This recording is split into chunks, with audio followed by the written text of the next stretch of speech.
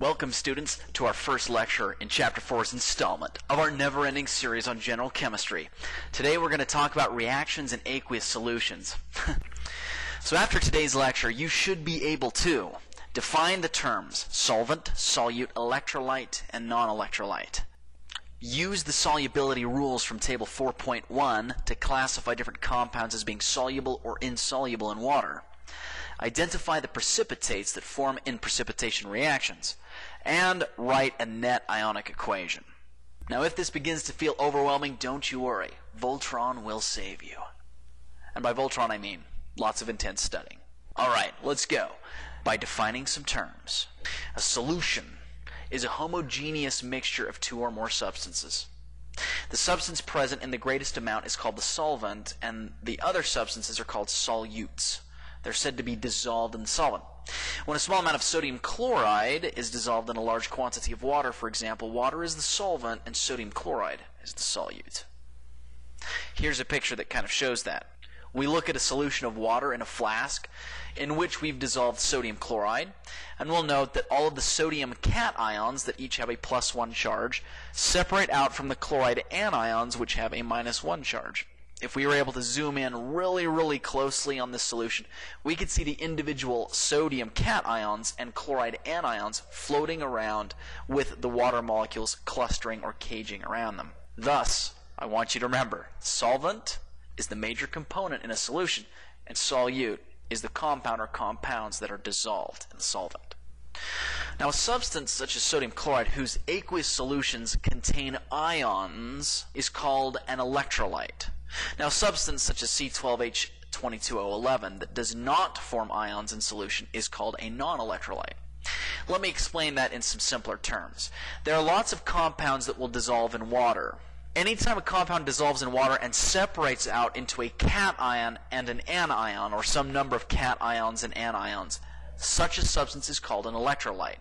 An example electrolyte is sodium chloride that we just saw. Substances that do dissolve in water but do not separate out into ions, such as table sugar, for example, are non-electrolytes.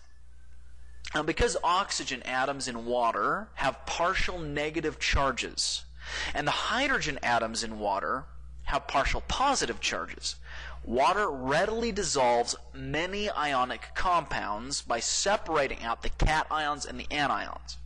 Now, I explain that by saying the cations, those are things that have partial positive charges, are dissolved by water because the partially negatively charged oxygens tend to stick to the cations and bring them into solution.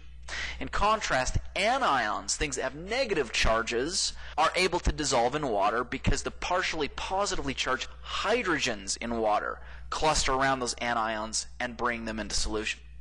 This whole process is called solvation.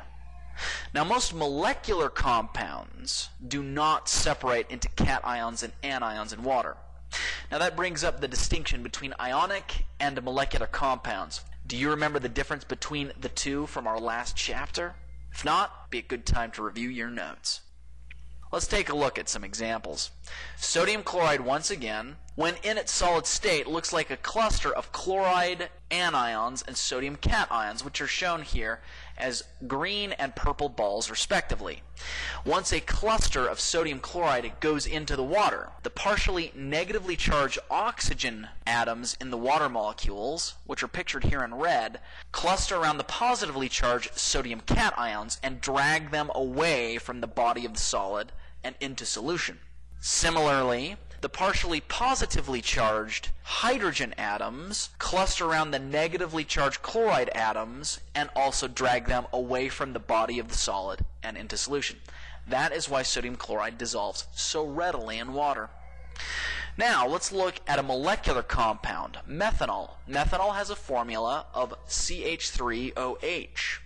It does not have any ionic bonds, hence it does not dissolve into ions in solution. When we put methanol in water, however, it does dissolve in water, primarily because methanol has a hydrogen bond located at its OH group. Water also has many hydrogen bonds, and as a result, the hydrogen bonds in the methanol and the water get together and make them intersoluble with each other. When methanol dissolves in water, however, you'll notice that there are no cations or anions formed.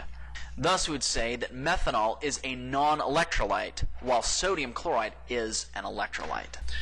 Now, despite the fact that many ionic substances do dissolve in water because of water's partially negatively charged oxygen atoms and its partially positively charged hydrogen atoms, there are some ionic compounds that do not.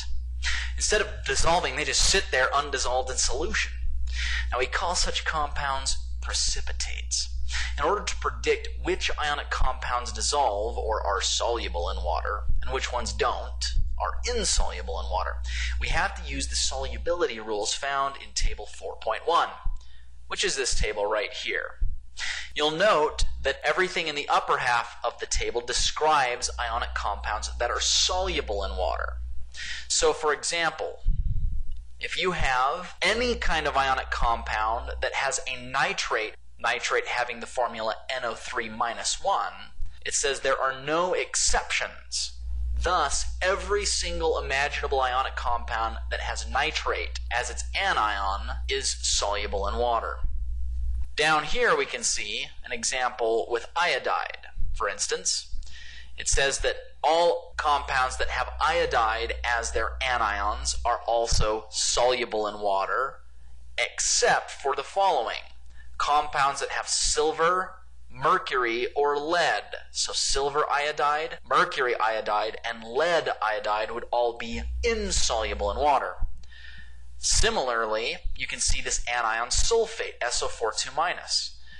This chart tells us that all ionic compounds having sulfate as their anions are soluble in water, except for strontium sulfate, barium sulfate, mercury sulfate, and lead sulfate.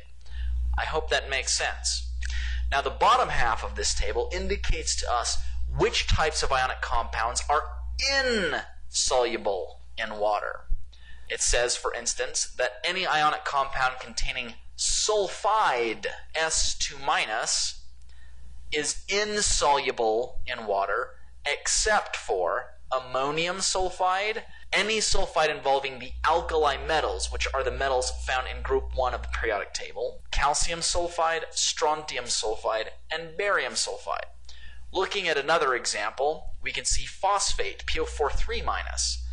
Any compound that has phosphate as its anion is insoluble in water, except for ammonium phosphate and any phosphate that has alkali metal as its cation, keeping in mind that alkali metals are the elements found in group 1 of the periodic table. Do you see how this table works? If not, don't worry. It'll gradually solidify in your minds as we do some ensuing problems. Here's one of them. Using the table we just saw, predict whether each of the following compounds is soluble or insoluble in water. Now, I'm going to show you just a few of these examples and let you tackle the rest on your own. Example A is magnesium bromide. So what we're going to do is look down at the table and see if we can find magnesium or bromide somewhere in it. As you can see, bromide is found right here. It says that all bromides are soluble in water except for silver bromide, mercury bromide, and lead bromide. Is magnesium bromide any of those? No, it's not. Hence, magnesium bromide is soluble in water. Example B is silver iodide. Let's see if we can find silver or iodide somewhere in this table.